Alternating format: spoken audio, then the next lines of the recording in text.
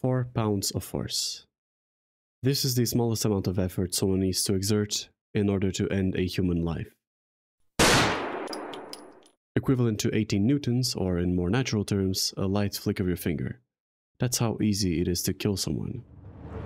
War, perhaps one of the most fundamental events in human history, maybe even one of the most frequent, capable of changing the flow of history, driving technological innovations, and enabling some sick fucking trick shots. Watch out, there's somebody down there. It is also, perhaps, the single worst thing that a person could ever experience. Get drafted, get trained, get under immense psychological and physical stress as you fight on the front lines on muddy trenches reeking of infection. Stand on your tiptoes and you may have all of your life experiences blown out the back of your head by a stray bullet. Keep your head low and pray that neither starvation or disease claims you. Or alternatively, charge onto the battlefield to prove your loyalty to a bunch of old guys sitting in a room somewhere, and to a country that believes you owe it your life simply by having the misfortune of being born within its borders on a bad time. Lose your friends to machine gun fire, your house to bombardments, your limbs to grenades, all in the name of what exactly? Kill people with friends and families whose only crime is wearing a different uniform from yours. I don't like to be biased in my videos, but I think you can see where I stand when it comes to war. War and violence, to an extent, are so prevalent in works of fiction because they are great drivers of conflict, which itself is the engine of a good story. But Violet Evergarden tells a story of the consequences of war and what it's like to be different. Needless to say that this video contains spoilers, so if you're watching this without having seen it, you know what to do.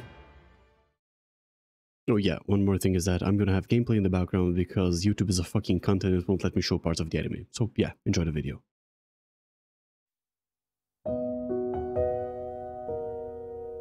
Violet is a war orphan and a child soldier. She was found one day abandoned in the northern front by Captain Dietrich Bougainville and given to his brother, Major Gilbert, not to be raised but to be used as a weapon. For reasons that are never specified during the story, Violet is terrifyingly good in a fight, capable of killing dozens of armed, trained men without even breaking a sweat at the age of 10. Her behavior is animalistic in the beginning, biting, growling, and not even knowing how to speak in the first place. But in the army, she is indoctrinated into something that better resembles a machine, unflinchingly loyal and terrifyingly efficient. But it wasn't there where she learned how to fight, as she is shown to have a talent for ending lives long before she even met the Major. Whereas Dietrich would treat her with cruelty and coldness, Gilbert was the first person who treated her with kindness, being patient, gentle, teaching her how to read and speak, and so on. But even so, she would still partake in the battles, oftentimes being the reason why his company managed to win in the first place. Regardless of the Major's kindness, she was raised as a soldier, thus her values, behaviors, and beliefs are all tied to that central aspect. The environment we grow up in often shapes the rough outline of our worldview and behavior, and being raised in a war zone meant that Violet grew up as a loyal soldier and nothing more than that. That loyalty would eventually cost her both arms and plant a question in her mind that she will struggle immensely to answer.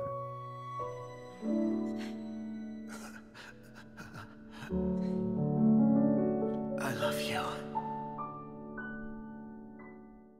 These are words that, given the way she's been raised and conditioned, she couldn't possibly hope to understand at that point in her life. The transition of having her work as an auto memories doll stands in extreme contrast with her former life, going from a line of work that demands suppressing your emotions and being as objective as possible, to one where emotional sensitivity needs to be at a maximum and being too direct often compromises the whole goal. Auto memories dolls do more than just writing letters. They are supposed to embellish and polish the words of the sender and carefully put together a text that accurately translates their emotions into written language. This goes beyond just knowing grammar, as the dolls often need to interpret the sender's words and feelings. Human emotions are messy, and a common theme in the anime is that what people say is not always what they mean. I don't think I need to tell you why Violet would struggle with something like that.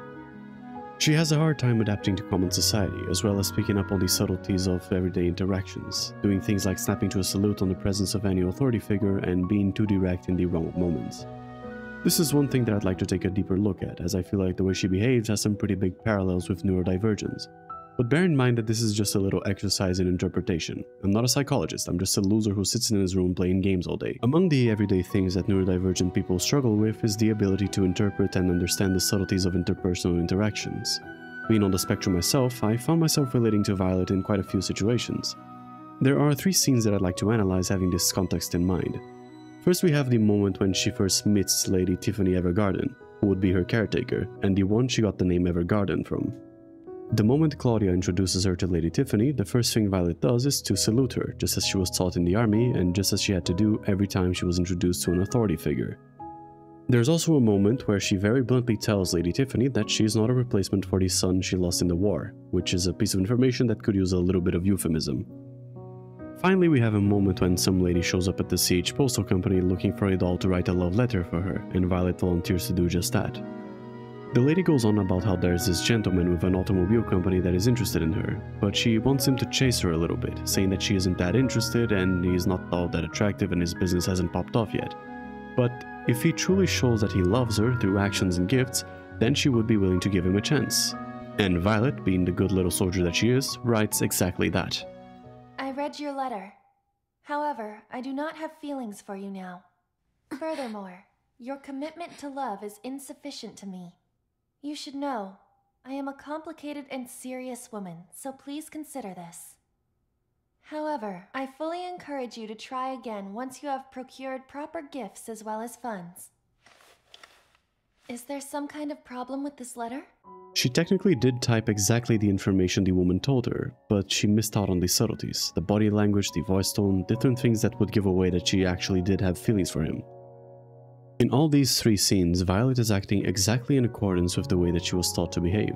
She hasn't developed the emotional intelligence that would allow for her to read the room in each scenario, and so she resorts to simply doing what she was taught and what had always worked.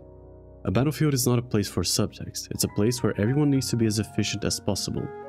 There's no space for indirect or obtuse commands. An order is an order, and once given, it should be followed. There was never a moment in Violet's life where she had to use emotional intelligence. On the contrary, she was only ever put in situations that reinforced the idea that her actions should be done objectively and that commands should be interpreted literally. Having her write a letter for that lady is equivalent to using a chainsaw as a scalpel.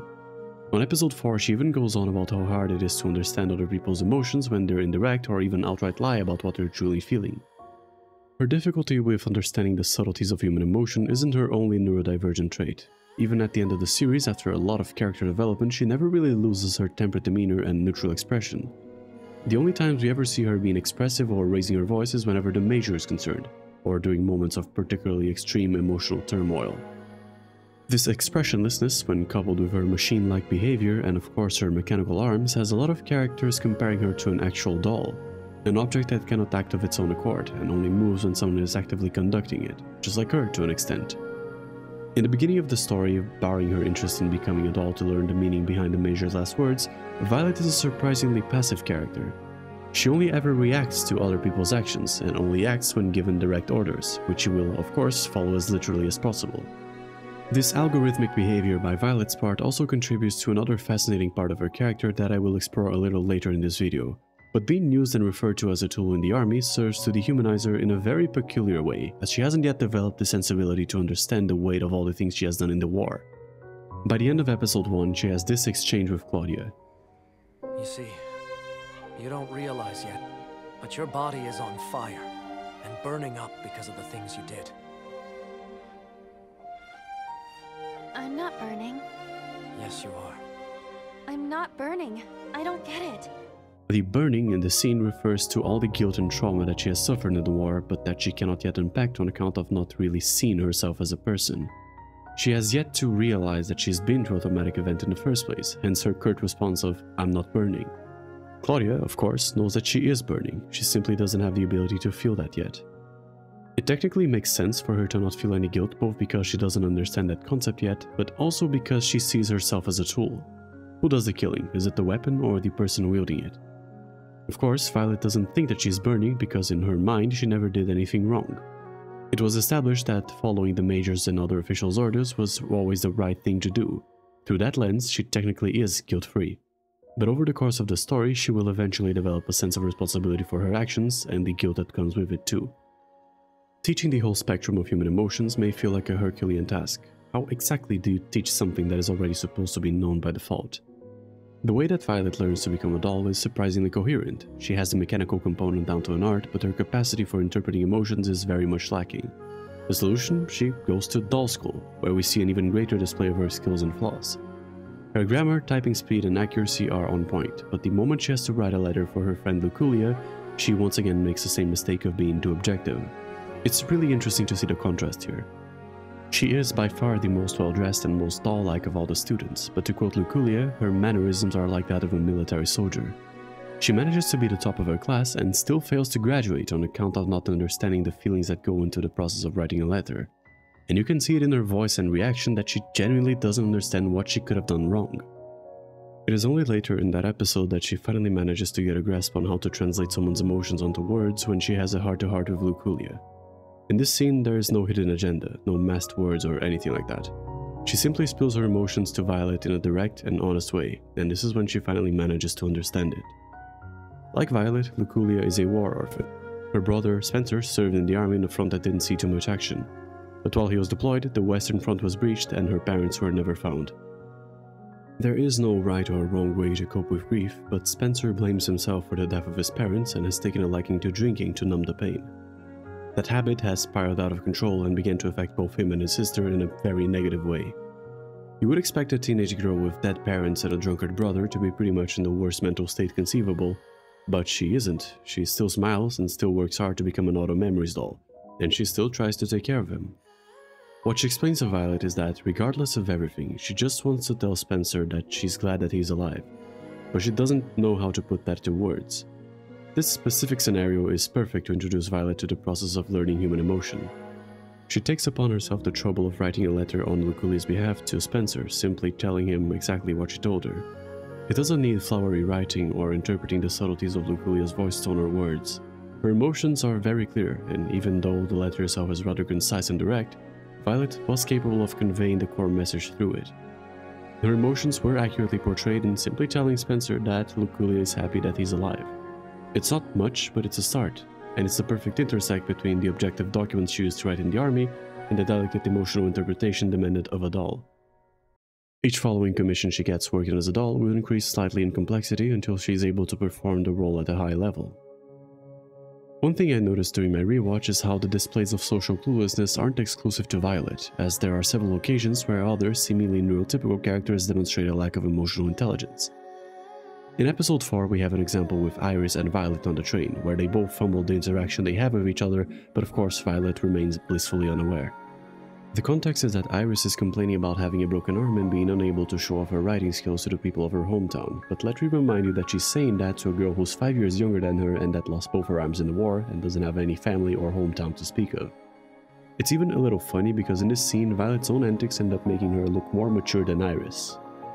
Another example would be Benedict, one of the company's couriers. A lot of the time he serves for the purpose of comedic relief, as his casual, nonchalant attitude contrasts a lot with the likes of Violet.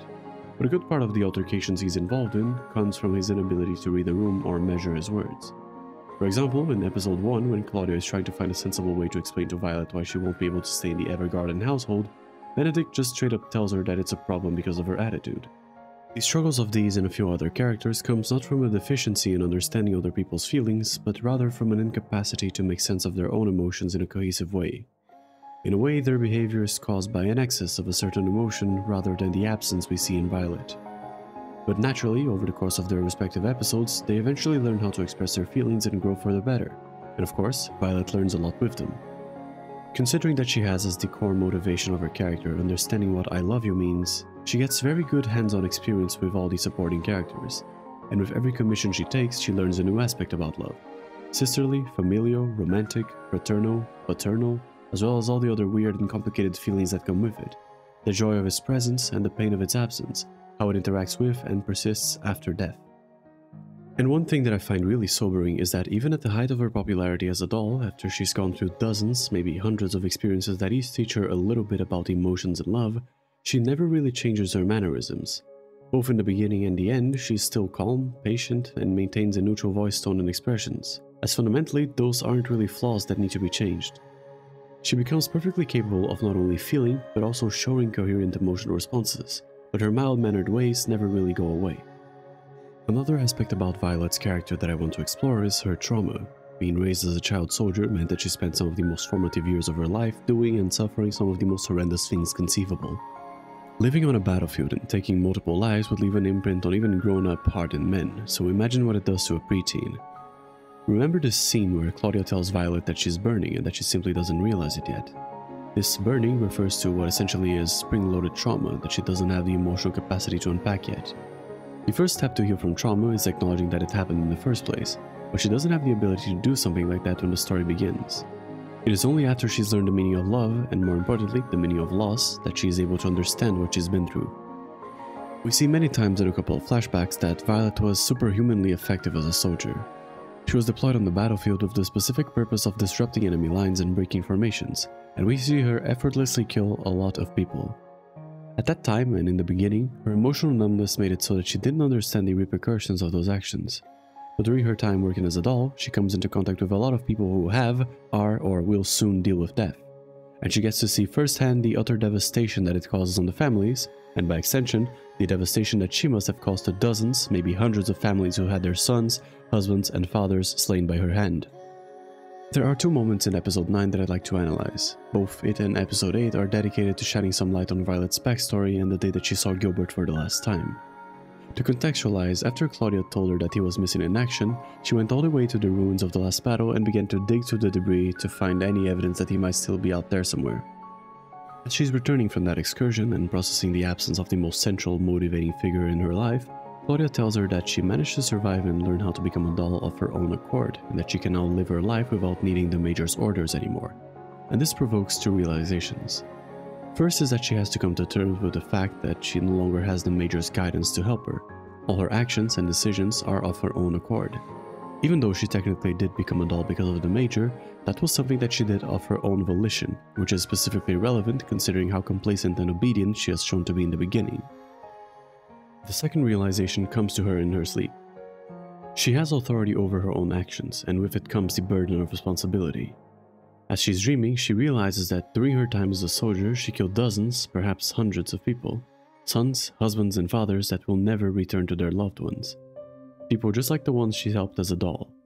She's seen the pain that death causes, and she has to come to terms with the fact that she's inflicted that same pain in hundreds of families. Having this be so explicitly told to her in a dream by the person she looks up to the most basically results in her waking up and having a breakdown, and I want to take a look at this scene. We see her tossing aside a bunch of books and a lamp, things that are associated with her job as a doll, but when she picks up the toy puppy Claudia gave her, she's unable to throw it on the floor. She just gently places him on the ground and then tries to end her own life by choking herself. And when that doesn't work, she tries to call for the Major to ask for an order, trying to look for guidance in this abyss that she's facing. Now, this scene is quite hard to watch, mainly because the music choice is fucking weird, but after watching it a handful of times, I've come up with my interpretation of it. In the dream, Major Gilbert mocks her by saying that she's writing letters that bring people together with the same hand that took countless lives.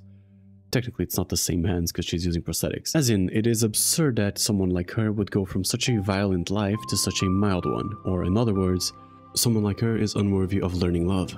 Hence why she tosses everything associated with being a doll on the ground. But when she goes to toss the toy puppy, she can't, and I think that this is because she's finally developed empathy to a point where she is capable of personifying inanimate objects. Even though the toy puppy isn't alive and it won't feel pain, she can't bring herself to hurt another innocent thing.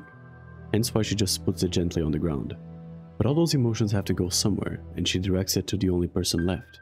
The one who, in her eyes, is guilty of everything. Why should someone who has killed so many people and destroyed so many lives be worthy of being alive? The conclusion she arrives is that she isn't, so she tries to end it right there. But like I said earlier, that doesn't really work, and whether she likes it or not, over the course of the story, Violet has built a very extensive network of people who trust and care for her. The damage that death does is pretty much inquantifiable. Regardless of how much happiness and closure she has given to people while working as a doll, Violet feels that she can never outweigh the damage that she has done as a soldier. Now, my question is, should she be held accountable for those actions? This is a really complicated question to answer, and your take may be different from mine, but I lean more towards thinking that she shouldn't be held accountable for this specific scenario. Given the way she was raised and the age she was at the time, and most importantly, the fact that she has never demonstrated any volition of her own prior to wanting to become a doll, I don't think that she can be held accountable. In every single flashback sequence we get, every action that Violet takes is either a result of a direct order or her trying to protect an authority figure, most often Gilbert, though that itself is a result of the unwavering sense of loyalty she developed to the one good thing in her life. But that brings up another uncomfortable question. Is Gilbert the one to blame then? He is the most prevalent authority figure in Violet's life, and she is under his direct command. The orders to attack were given by him. If Violet really was considered a weapon back then, he was the one pulling the trigger. This certainly paints Gilbert in a pretty bad light, one that I don't even think the series wanted to see him in, because Claudia specifically says that Gilbert not ever once treated or saw Violet like the weapon Captain Dietrich said she was. He only ever treated her like a human being, even if at the time Violet didn't see herself that way. Not to mention that there's a scene where he was given a direct order to deploy her on the battlefield despite his protest. I don't think that Gilbert is any more culpable than any other commandant would be in this situation. Of course, the correct course of action would be don't use child soldiers at all, but war forces innocent people to kill other innocent people they have nothing against, whether they like it or not. And given the awful situation the two found themselves in, he really did the best he could to give Violet as good a life as possible. There are even multiple moments when he's shown to be frustrated by Violet's machine-like attitude. Occasions when he directly asks what she wants to do and she just says that she wants to follow whatever his next orders is going to be. He goes out of his way to give Violet freedom of choice, but from my interpretation, there are two reasons why she doesn't take any action. The first would be because she was never really taught how to.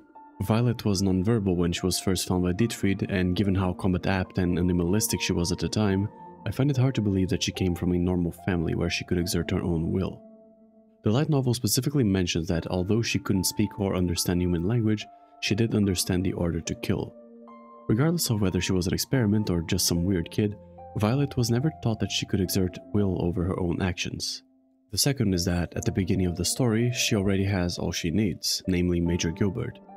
Being the first person to ever be kind to her and the one who gave purpose to her life, she might not have felt compelled to do anything because her primary objective was to make the Major happy, and a child's understanding of that would probably be something equivalent to following his orders unquestioningly.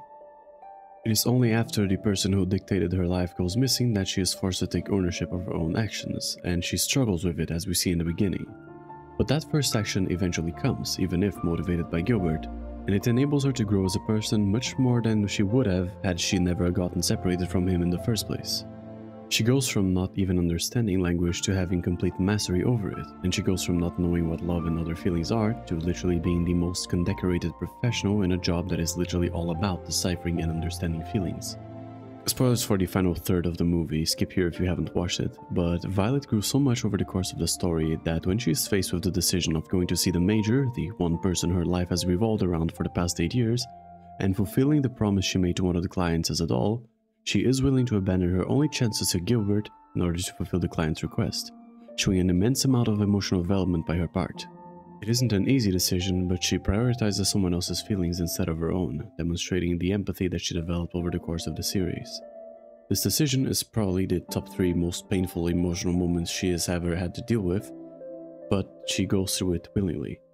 Even if it hurts so much to let go of the one person she loves, that is an action that she takes out of her own volition, compelled by the respect and understanding she's developed from other people's feelings.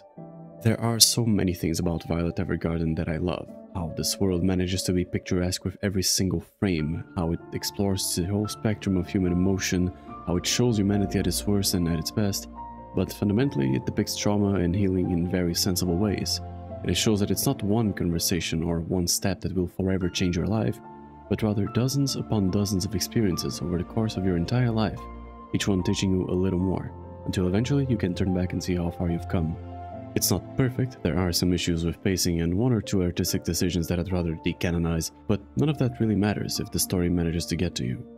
The world became more beautiful after I've experienced Violet Evergarden, and I sincerely hope that the same happened to you too. Thank you for watching.